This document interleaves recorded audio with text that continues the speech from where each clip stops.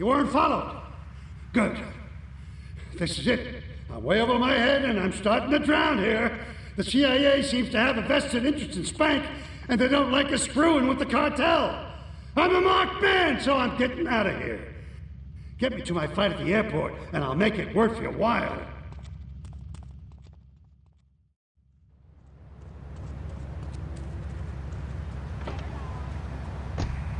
Man, how much you mean to him more than the chance to walk together for justice. Bring your kids. They can paint signs, leave them a face painter, and a vegan barber. Bring your kids. Even their elderly care about tomorrow.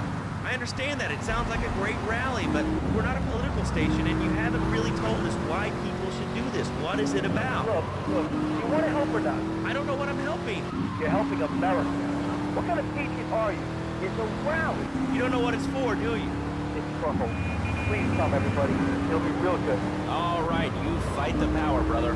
Say, later on in the show, if you're into health foods or martial arts, we'll have a special guest just for you. This guy's really special. Kind of like a romantic cruise, but you can't walk on water. All right, let's go to the phones. Hello, caller, you're on Chatterbox. Huh? You're on Chatterbox. What's on the line?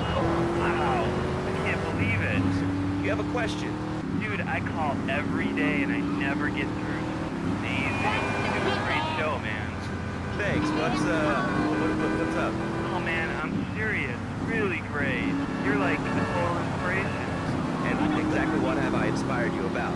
Well, okay, right now I live at home, but pretty soon, like next week, dude, I'm moving out. It's the big 4-0.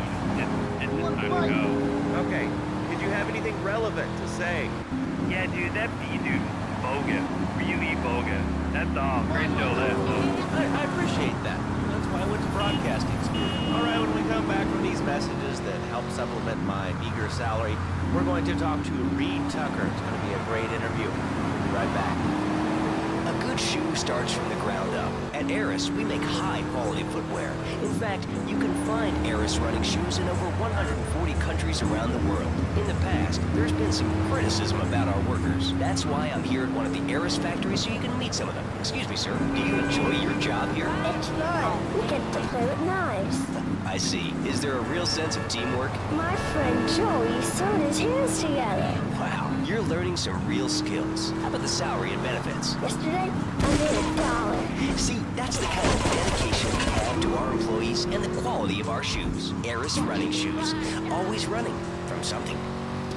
Buying a gift for the guy that... Here's a kid in the lockup. You'll find some cash and some supplies I stashed in case things got tight. See you around. tigers, cobras, manatees, and white rhinos. All delivered overnight. PetsOvernight.com, delivering little bundles of love in a box directly to your door. All right, now joining us in the studio, we have a very special guest. His new book, Karate and Digestion, has been on the top 100 self-help books for the past 3 weeks. He is the founder of Now and Zen Dojo and Organic Food Market in Trenton. His name is Reed Tucker. Welcome to Chatterbox, Reed. Why, thank you, that vote. Certainly is an honor to be here today. So tell me, Reed, where did you think of the idea of combining martial arts and organic food? I mean, it's kind of like putting ice cream on pizza. Both are great, but they really should be put together. Okay, that's complete. Nothing like ice cream, pizza.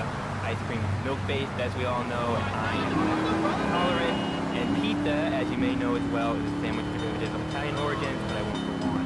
Martial arts are about discipline and physical empowerment, not watching football and eating junk food. You have to explore your mind and your digestive system last level. What you put in also comes out. Especially corn. What's the story with that anyway? Ladlow, I'm deadly serious now. My mentor was a 430-year-old monk who showed me the way to enlightenment through character. Okay. You have a question for...